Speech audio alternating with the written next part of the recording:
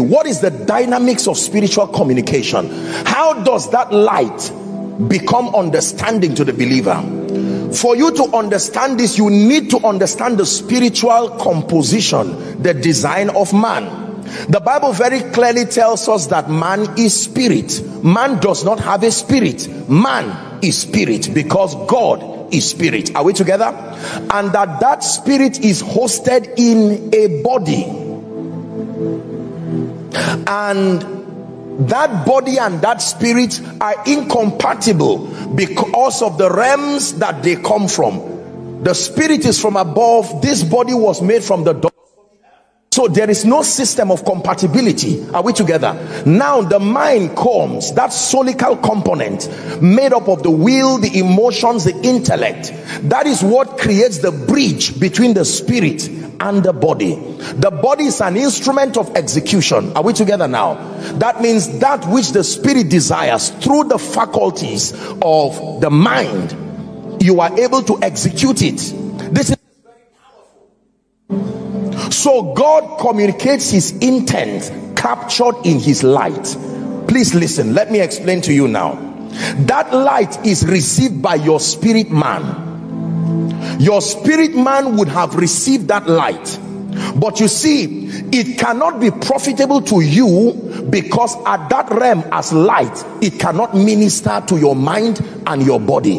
There still has to be a technology of conversion so that understanding can come. It is at the point of understanding that faith can be engaged. Is someone following now?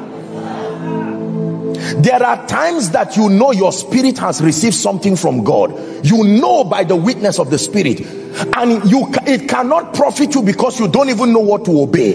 You just know that in the place of prayer, your spirit has received something. All the components that accompany the speakings of God are there. Joy, peace. I know that I have received something, but what exactly have I received? There must be a system of conversion. Now, watch this. This is where your mind comes in. In the body of Christ, we have taught people how to grow their spirits, but we have ignored the place of the mind. We have ignored the fact that the mind has a vital role to play in interpreting the speakings of God. Now you are about to see the role play, that as robust as your spirit man is, receiving the light that comes from the communications of God will not give you the basis to manifest faith properly if there is something wrong with your mind. The mind consists of the will, the emotions, and the intellect. Now watch this. Your mind, through learning, I wrote here, and through environmental conditioning, has associated certain words and expression with certain feelings. Let me explain to you what I mean.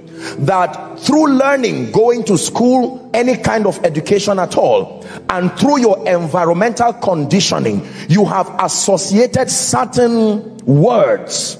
Are we together now? Certain vocabulary expressions to certain feelings. For instance, if I say ball, you can't think banana because you have associated that object. Are we together now? This is powerful. That means the healthier your mind is, the more it can create the vocabulary expressions that interprets the light you have received. Are we together now? Listen, if you understand this, you will know what happened, respectfully speaking, to the fathers of old. They received many things from God, but because they ignored transformation, they were not able to interpret the speakings of God with accuracy. So their prophetic actions came with a plethora of error. There was no purity in their interpretation because they ignored the place of transformation. And it's a mistake that many spiritual people are making. They feel because my spirit is in contact with God through prayer, they ignore the role that the mind has to play in accurately interpreting the speakings of God. I always wondered why Jesus, the word incarnate, when he came in the flesh at age 12, the Bible tells us that he was in the temple. Is that in your Bible? Learning under the Pharisees and the scribes. Why would the word be learning again? No wonder when Satan came, he said, it is.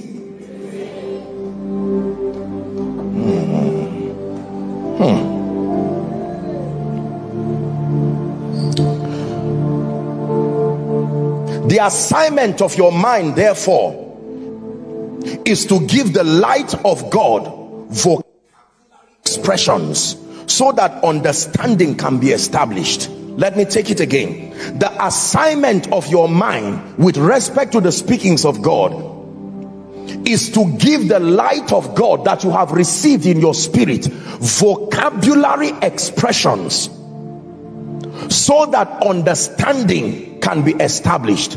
In Ephesians chapter 5, I believe verse 16, the Bible tells us we can understand the will of God. Did I get that? 17. Be not therefore unwise, but understanding what the will of God is. There is no basis for manifesting faith until and unless there is understanding. If you do not understand the instruction I gave you, how can you obey? Because faith in one word is obedience. Any other thing that is captured in your faith equation, if obedience is missing, you did not manifest Bible faith. If it be thou, bid me come. He only came because he understood what was said. Like my example with the gentleman, remember? You see that their obedience was almost effortless because their understanding was fruitful. That means the laxity in obedience is not necessarily rebellion on your own part. Is that you do not even understand what God is saying. Hallelujah. Yes. The assignment of your mind is to give the light of God that captures his will and his intent, to give it vocabulary expressions. Now watch this. From the example I gave the gentleman, based on their level of intellectual exposure, are we together? Their levels of orientation, that was what was responsible for interpreting what I said. So if this gentleman is more enlightened than this one, chances are excellent that his interpretation will be a lot more intellectual and meticulous, because he has an array of options. You will now know why the Bible says to be transformed, because your transformation puts you in a position where you have an array of scriptural options to accurately interpret that light you receive from your spirit. I presume that everyone here has a phone. This is the same technology that is used. Watch this now. How many of you remember a phone called what they call it, 3310? Come on, 3310. Have you forgotten so early? Are we together? Now watch this. And then many of you know the concept of MMS. Is that true? There are times when I may want to send you an MMS, maybe a picture saying, I love you, God bless you, and it is captured in pictorial form. Is that true? I can send it to you. Now watch this. The goal is for you to know that I care. Don't forget. The moment I press send, does it leave as a flower? No. It leaves as what? Waves. Notice that. You are not interested in the waves. You are interested in capturing the intent, that flower, to give you a feeling of being loved and accepted. But it comes to your phone. Now notice, it will now depend on the configuration of your phone for the accuracy of its interpretation. By the time those waves come into your phone, the quality of your phone can misrepresent what I sent. Is someone learning now? The phone will do its best to use whatever tools are within its reach to interpret what it thinks I sent. And there are times you will be offended over something that should bless you. Could that be what has been your situation with God? That there are many times God is saying, listen, the direction is left, but because of the absence of transformation, you hear something else. When you upgrade that phone to a better phone, you will be surprised that you now see that MMS oh, this is what you wanted to say. Now you can respond with joy. So the Bible says, Philippians chapter 2 from verse 5, it says, let this mind be in you, which was also in Christ Jesus.